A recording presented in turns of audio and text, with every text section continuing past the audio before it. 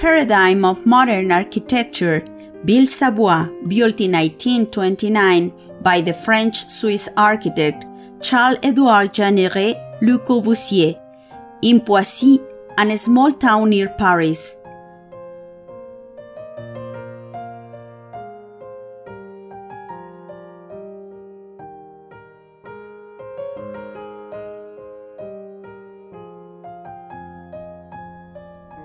In this work, the architect exposes a set of terms that constitute its own formal language, and to some extent, the formal language of modern architecture.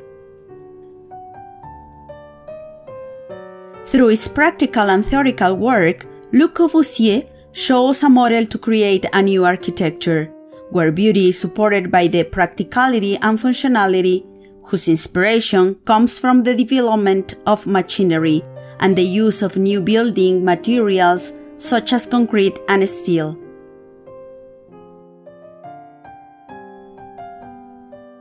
The rejection of the regional features, the historicist trends, and necessary decorative elements, using simple and rational shapes and lines, the use of light, attachment to a universal way of projecting, part of its system of rules, which can be recognized and shared, to the point of absolute consider.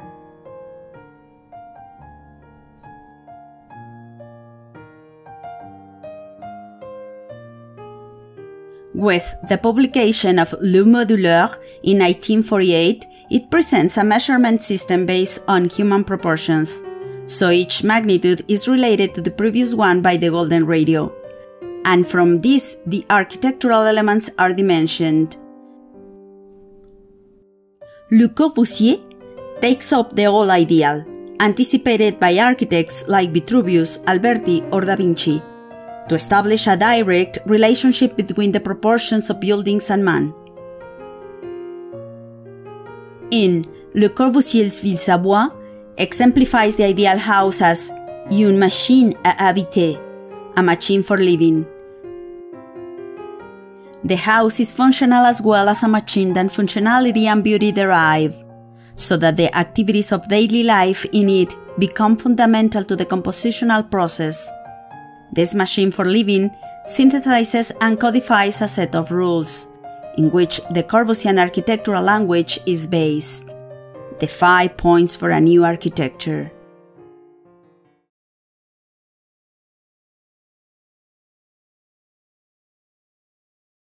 The house on pilotis. Traditionally, the house lay anchored firmly on the floor, while placed on a dark and humid place. The reinforced concrete provides the piles. The house now hangs in the air, away from the ground, causing a displacement of the garden and landscape beneath it.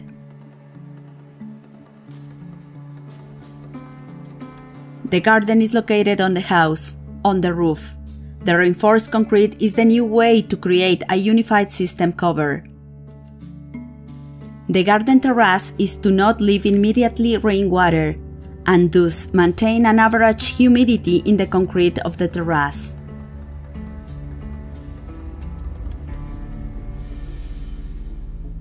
Until now, varying walls superimposed are presented from the foundations of construction. Downstairs and subsequent upper floors up to the roofs are formed. Thus, the distribution of spaces is subject to load-bearing walls.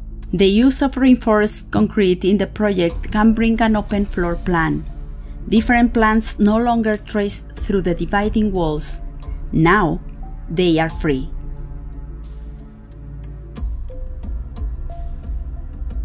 The window is one of the essential features of the house. Progress brings with it freedom.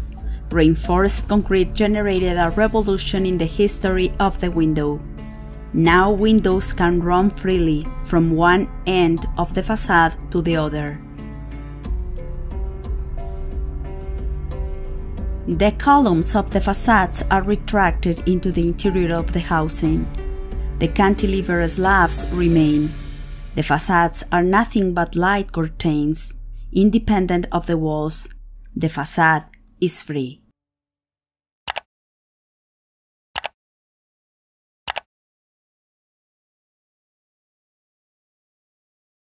The villa stands at the center of the property, which is surrounded by a large grove. A parallelepiped shapes the volumetric composition. It rests on a base and appears to be suspended on a structure of reinforced concrete pilotis, arranged in an orthogonal grid and continuous distance.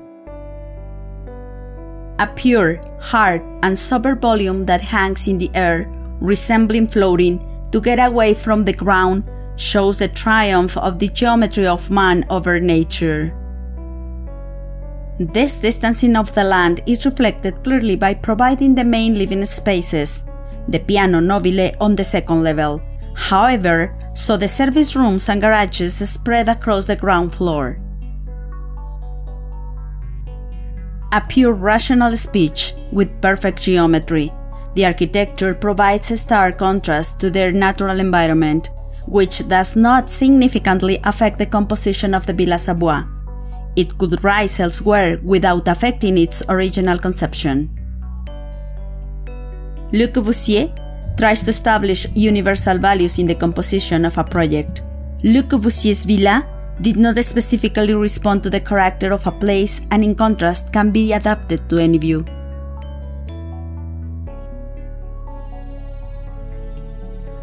With the main spaces located on the second level of the house, the entrance to the building of a motorized vehicle is proposed, which has a significant influence on the layout of the ground floor. The car began its incursion through an opening in the entrance facade. It moves into and continues its journey along a curved glass wall, at whose end the access to housing is located. The visitors enter the building on the main axis, and the car will continue until the end of the curve to enter diagonally in the garage.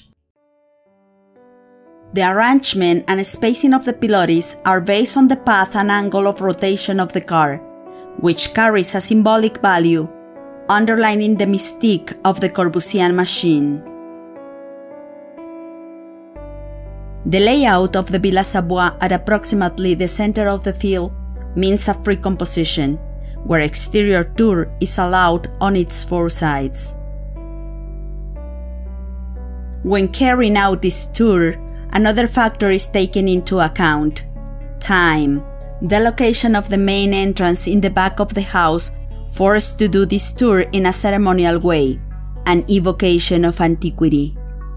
Upon entering the house, after crossing the threshold of the curved glass wall, a new sense in the idea of the route to the visitor emerges.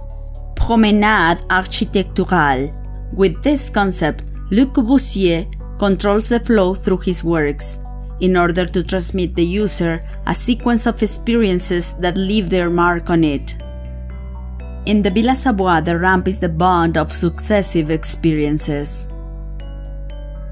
The ramp connects the different levels of the villa. As it stands on the axis of the composition, it becomes the backbone of the project. It shows us a dynamic step and a gradual expansion of the space as it goes up. The spatial solution is limited to the solution of the route through the ramp. The user, aware of the game of architectural forms, will experience conflicting sensations as he moves from a closed area to the spatial expansion of the terrace. The ramp not only acts as a circulation of housing, but also the center of rotation which derive most spaces. Reinforced concrete creates an independent structural system. Columns and beams capable of supporting large openings without intermediate supports, whereby an open floor plan, exempt from the envelope and the interior spaces, is generated. These spaces are resolved in a way without modulation or respect the logic of the structural system used. Bedrooms and bathrooms make up the private spaces, the kitchen, the dining room, and the living room, the social area, all within the so-called piano nobile, which, by being located on the second level, will allow the user to obtain a better perspective from the outside. The horizontal window reaffirms this position, generating a frame of vision towards the viewer, without the environment completely penetrating the interior.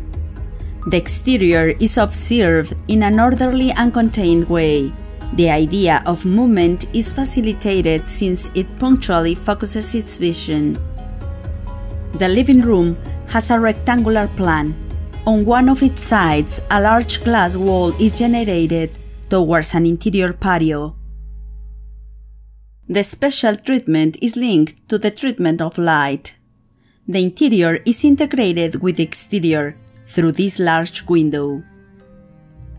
The open patio works as a provider of light to the interior of the spaces, and in the same way that happens with the ramp, there is a spatial arrangement around it.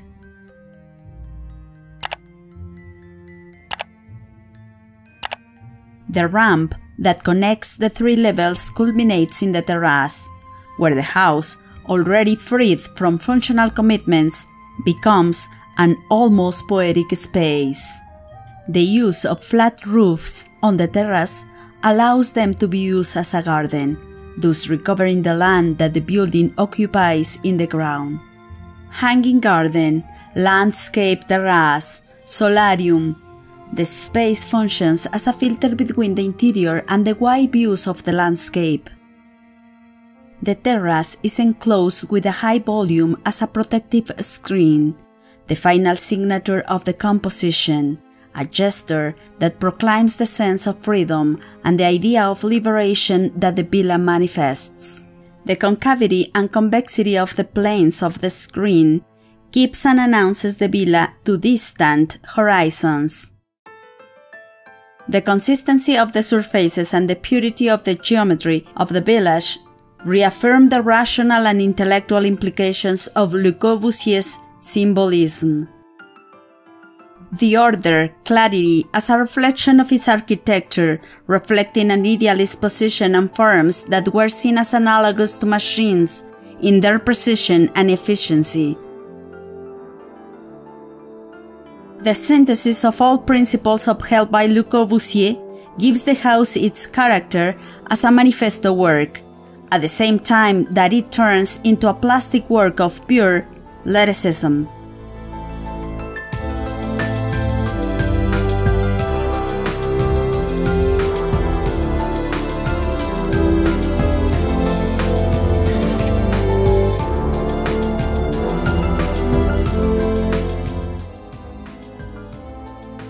If you liked the video, please do hit that thumbs up and share it. Don't forget to subscribe and press the bell button. Thank you for watching and see you next time.